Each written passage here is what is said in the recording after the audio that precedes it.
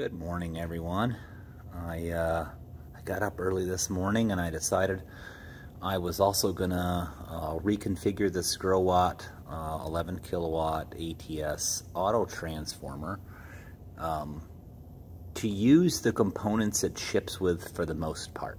So to be able to put this neutral protection in, what you'll need is a momentary switch, the voltage protector, and I also put a fuse in just because it's handy to have a fuse in, and I did change the wire size that it shipped with, and I just want to make sure that nothing in here gets overloaded and catches fire or something stupid.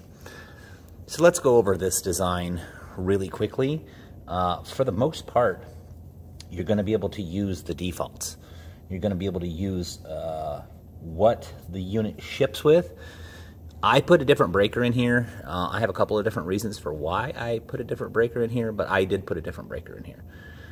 This is the default ABB contactor. I'll get in here close, hopefully you can see. It is rated for 63 amps, but only on these two poles. One quick note about these ABB contactors is only the two center poles are switched on and off. These guys here, this here to here, and this here to here, are always on. They are a pass-through. And it says it right here on the diagram on the front of it. I mean, I guess just didn't notice that initially. So anyways, let's go over this real quickly. So what's going to happen is we got our 240 volts that come in down here to these two poles. They come out, they come across, and this is just like the factory setup. There's not much different going on here. All we've really done is interrupted the A1 side of this contactor, and instead of it just coming directly up, you think it used to come from right here to up here. Instead, what we've done is we've put this voltage protection circuit in the loop.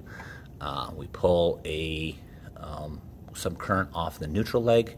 We run that over to the neutral side of the voltage protector. We also are looking at this leg here, and this leg here is coming into the hot side of that voltage protection relay. So it comes out, and remember, these voltage protection relays only switch from here to here. This leg here is a pass-through. It's always connected. So as the voltage protection relay turns on, it will connect this to this, which comes out of here, heads through a fuse. This is only a 1 amp fuse, and it comes up and comes into the A1 side of the contactor.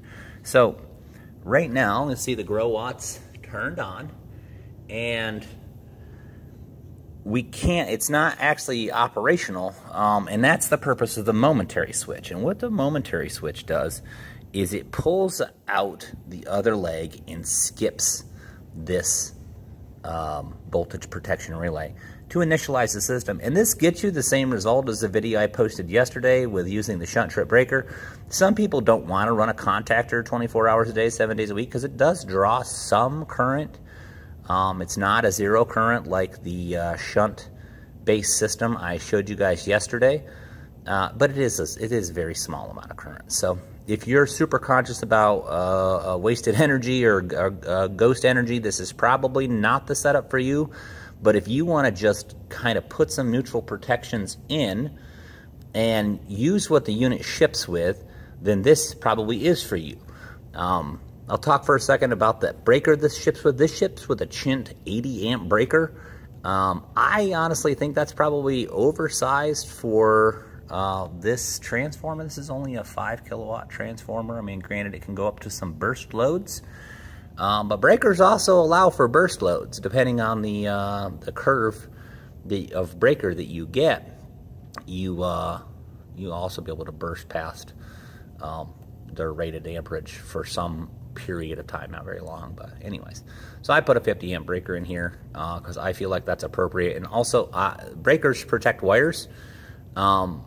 If you have an 80 amp breaker in here, then you need to make sure the wiring that you bring in is rated to run at 80 amps. So anyways, back to the voltage protection circuit. So we got the momentary switch in here, which will bypass this, activate the contactor, allow the whole system to turn on, and then you can release the momentary switch and it will stay connected. So let's go ahead and do that.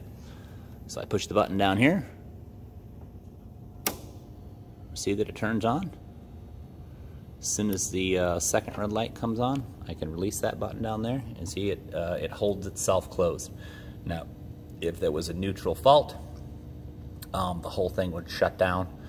And what's going to happen here, what's a little bit different here, is it's going to kill the input side of the contactor, so that way no current can make it through and out to here. So you don't, the only thing you have to really worry about is just pushing this button if you want to leave this case closed, or you just want the most simple setup humanly possible. This is it. This is the most simple circuit I can come up with that's easy for other people to do with readily available parts.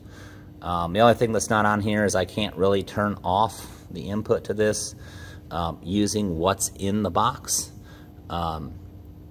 So you'll have to use like an external breaker or something like that if you want to put it in between the Growatt in here. So that's all I've got for you. I hope everybody has a great day. I got to get off to work, so we'll talk to you next time.